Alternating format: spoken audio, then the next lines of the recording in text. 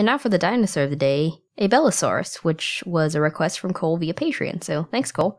And the name means Abel's lizard, and it was an Abelisaurid theropod that lived in the Late Cretaceous in what is now Argentina, and it was named after Roberto Abel, who found the type specimen, and was also the director of the Museum of Cipolletti in Argentina, where the specimen is kept.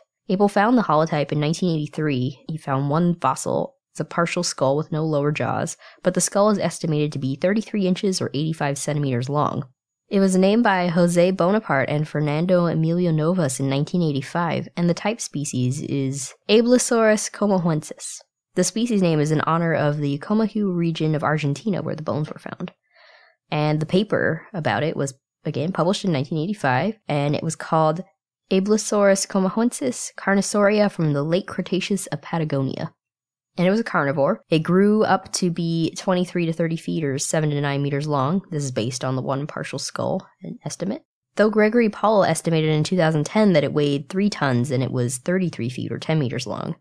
It was probably an apex predator, and Gregory Paul said, again in 2010, that it may have hunted titanosaurs, and it probably had short front limbs and long legs. Abelisaurus helped scientists better understand theropods from the southern hemisphere. It had a broad skull in the back, so Bonaparte and Novas compared it to Tyrannosauridae, which had wide skulls. There's some differences, though, so it's not part of the Tyrannosaur family. But they think that Abelisaurus looked like a smaller T-Rex. Abelisaurids have short heads, and the skulls may have had a crest based on rough ridges on the snout. They had 4 small teeth in the premaxilla, and the maxilla had 7 to 13 larger teeth. They had high eye sockets and large fenestra in the skull above the jaw, and the holes in the skull make it lighter, which may have helped it balance its large skull. There's larger holes in the skull than in Tyrannosauridae.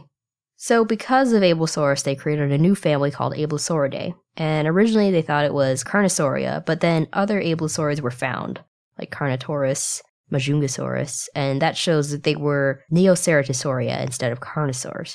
In 2009, Novas said that Ochosaurus, which is another Abelisauridae, may be a junior synonym of Abelisaurus, but that hasn't been accepted. Abelisauridae means Abel's lizards, and it's a family of theropods. They lived in the Jurassic and Cretaceous in Gondwana, and they've been found in Africa, South America, India, and Madagascar, and they may have also lived in the late Jurassic in Portugal. They're carnivorous with stocky hind limbs, and short but tall skulls and crests on the skull. Most were between 17 to 30 feet or 5 to 9 meters long, and only a few advanced Abelisaurids have been found with complete skeletons, so it's not clear exactly how they all looked. Many are known from skull bones. But the skull is similar to Carcharodontosaurids, so the groups may have been related. Very cool. You don't hear too much about non-sauropods being found in Argentina, so that's cool.